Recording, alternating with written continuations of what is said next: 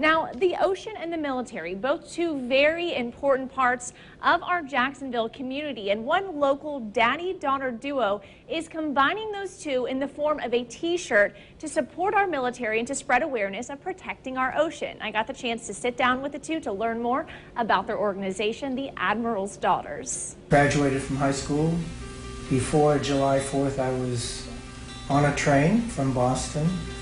Got off in Baltimore, a bus to Annapolis, and by the 4th of July I was in the Navy. Vice Admiral James F. Amaro has dozens of stories about his nearly 40 years serving our country.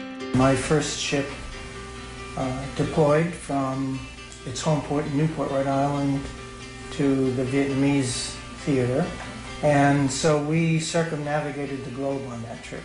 So about 9 months, and it was a wonderful experience. Charleston, South Carolina is where his 4 kids, the youngest, Lindsay, and 3 older brothers, spent a lot of time growing up.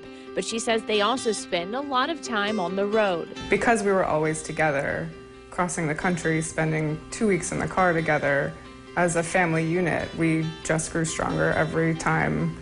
You know, we were beating each other up the whole way, kicking and screaming, but that's why we're so close today. Lindsay and her Admiral father also credit their mother and wife, Kathy, for keeping the household strong when their hero was off on deployment. Their mom imbued them with a lot of self-confidence, got them to make sure they did everything they needed to do. When it came to getting in college, all 4 of them went to the dream schools, and I was amazed at how she kept everything so well. Towards the end of his nearly 40 years in the U.S. Navy, he had several assignments at the Pentagon. On retirement, my wife and I decided we wanted to be by the sea, so we came right down here. We bought this house in about 3 hours.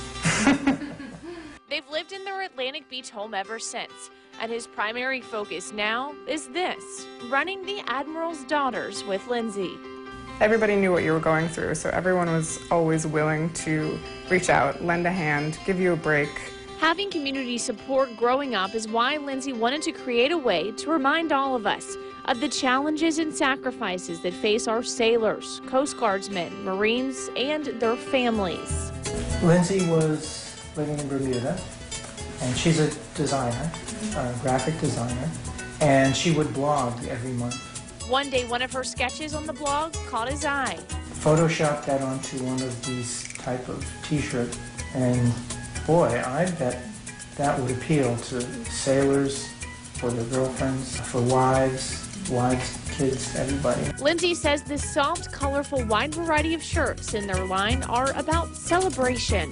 Every woman that's getting one of these shirts knows and takes comfort in the fact that they're not alone, whether they're going through deployments, whether they have had something bad happen in their family, or in their happiest times, when they're victorious, or when their brothers, sisters, mothers, sons, whoever it is, comes home from being gone for 2 years or being at war. The shirts support the military, but they also symbolize so much more.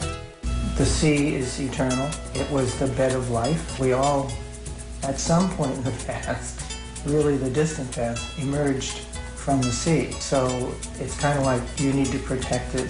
You need to protect that environment. If you love it, if you live here or any other place, you absolutely know what it's like to love the beach, the sea environment.